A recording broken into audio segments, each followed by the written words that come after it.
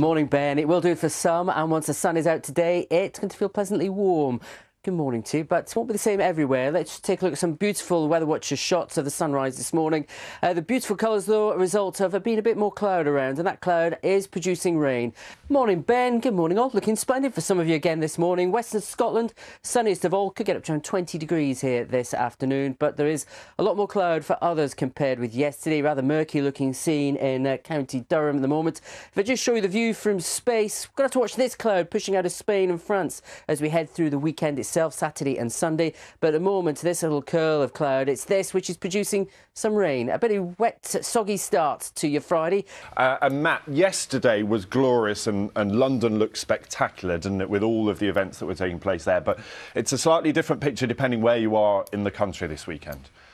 It is indeed, and London should be faring quite well today as well around Buckingham Palace, but this weekend, Saturday, Sunday, gets a little bit more complicated, as I'll show you. But certainly towards the south and east, skies like this morning, captured by one of our weather watchers in Kent, could get up to around 22 to 24 degrees this afternoon. There is a lot more cloud, though, generally across the UK today. Rather grey scene at the moment in Worcestershire. That cloud a little bit further north and west is actually producing some rain. Here it is across the north and west of Wales, much of northwest England into southwest Scotland, and a few showers into Northern Ireland and Isle of Man too. And if you're not travelling anywhere and trying to get through the airport, Matt has all his details through the square window. Matt, good morning.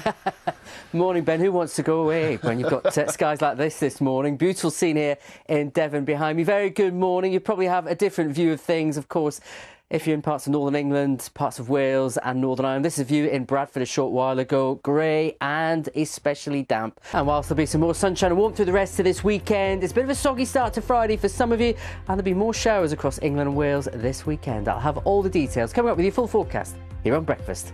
Matt, it's a bit of a mixed picture, isn't it? So people might have to be careful, have some plans in place. It is indeed. So, yeah, keep an eye on the forecast over the next few days. I'll be right here on Breakfast, though, to step you through it.